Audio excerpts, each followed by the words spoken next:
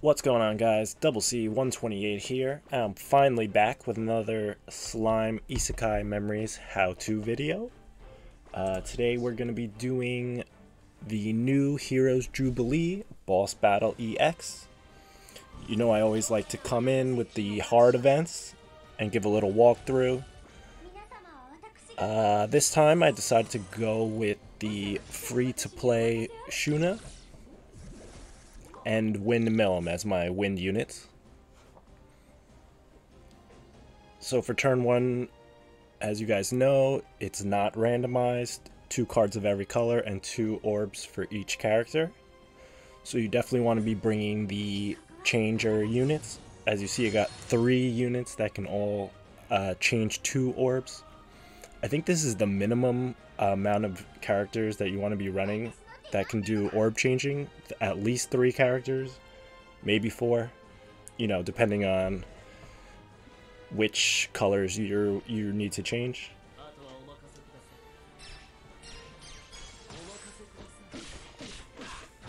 So we used Shuna's skill, and we got 4 green attacks, and we were able to bring in Windmill.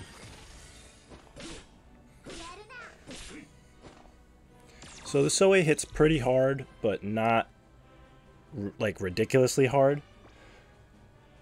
Like he doesn't hit as hard as the Conquest Millum does, but nonetheless he hits pretty hard. So we're gonna take out Diablo. We don't want him to get hit by the ult, and we bring in the wind character because it'll do less damage if it hits a wind character. And here we got 4 attacks for our wind, so we'll keep rolling with that.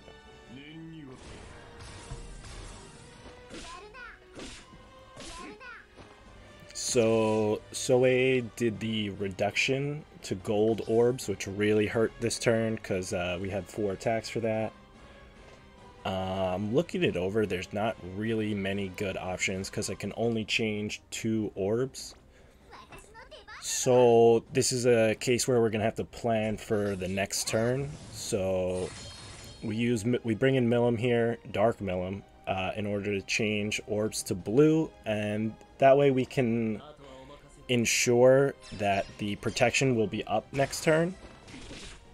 And then we switch her right out for Diablo, because we do want to be getting him closer to his ult. So turn 4. SOUEI boss used his Pierce Up skill this turn. So for anybody out there that's running the Christmas Shion in this event, this is the turn that you would want to use her skills, the Christmas Shion. If you are running her, use her this turn. And again, I don't want Diablo to get hit by the ult, so I'm going to switch SOUEI in. It's kind of okay if he gets hit. And we're going to use his skill changer. This way we get 5 attacks, and we can change Shion again for next turn. This is very important to kind of the way my team runs. So we did a decent amount of damage, and more importantly, you know, our characters have decent health still for this point left in the fight. And speaking of health, we got to take Windmill out here, because even though her ult's up, we're not really ready to do the combo wombo turn yet. So let's take her out, preserve her life.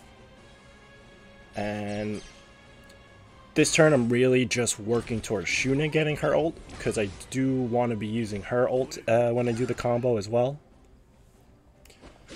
So that was pretty optimal there. He hit Dark Millum a lot. So again, this is going to be another setup turn. We need to get Diablo's ult up and Shuna's ult up, and then we will have done our job and we'll be set up for the combo wombo.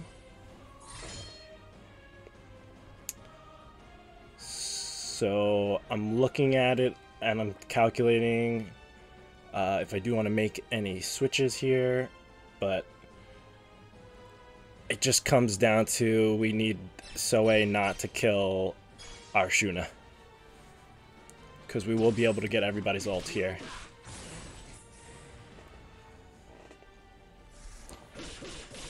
So there we go. He hit Diablo 3 times. This is why we've been preserving Diablo's life the whole game. Paid off for us there.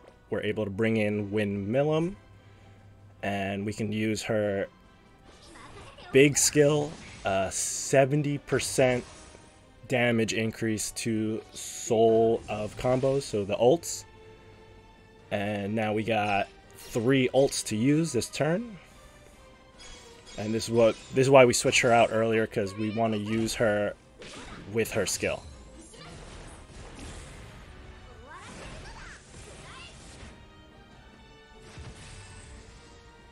So let's see, free to play, 11k damage, not bad at all. I'm pretty impressed by that, honestly. Windmillum did 12k, and Diablo did 24k, not bad, not bad. And we should be able to finish it off this turn. Something to keep in mind, like the overflow damage, meaning like in the turn that you kill the boss, all that damage does count towards your total score. So it is something of a strategy to save one of your character's ults for your final move, to like finish the boss off with an ult. That way it kind of maximizes your total damage score. And that's something that I will be doing on all of the easier runs before this one, in order to have that damage score multiplier at pretty much maxed out. But here we go. We were able to get the S rank, as you saw right there, top 6%. We're right outside top 5%. I've only done all the other runs one time, so like I said, I just got to clean those up, go through there. Should be in the top 5%, no problem. That was the run. I'm so happy to get S rank. I hope you guys enjoyed the video, and I hope it was helpful. And like and subscribe, and I'll catch you in the next one. Later.